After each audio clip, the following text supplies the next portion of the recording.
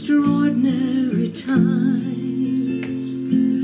never before seen in your life or mine. It's a wake-up call. We can rise or we can fall. It's a most extraordinary time. Will you stay in your house and I'll stay in mine?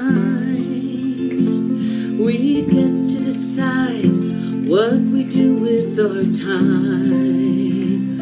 I've spent some days obsessed with pandemic news, but I found it stressful and it gave me the blues. If I was to stay rational, then I had to choose. It's a most extraordinary time. So I tried to be social with an app they call Zoom, while alone with my laptop in my cluttered bedroom. It worked for a while to see my loved ones' faces, all shiny and bright in their rectangle places. We even tried singing and virtual embraces. It's a most extraordinary time. It's a most extraordinary time, never before seen in your life or mine. It's a wake-up call.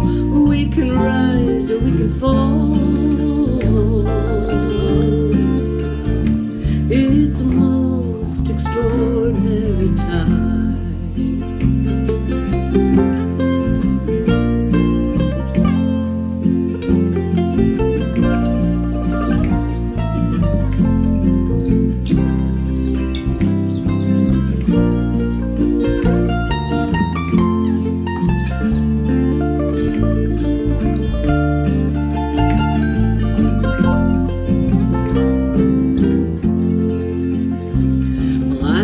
Several books and watched too much TV.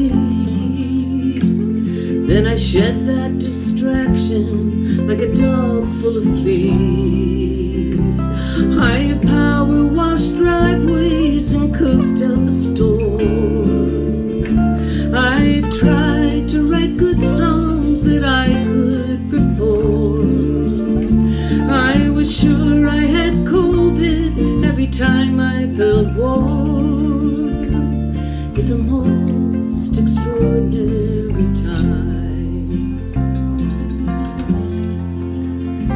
Well, there's something to learn here I don't want to miss, and it might be something as simple as this. We've all cried for the lonely and we've grieved for the fallen. We've cheered on the courage of those who heed the calling. We've prayed for the sick and we've seen them recover. We care that it's somebody's sister or brother.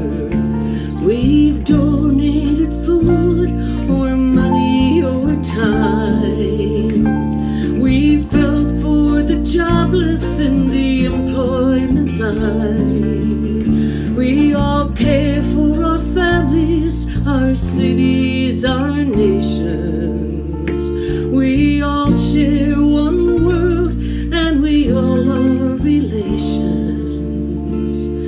It's a most extraordinary time. It's a most extraordinary time, never before seen in your life or mine. It's a wake-up call. We can rise or we can fall. It's a most most extraordinary time.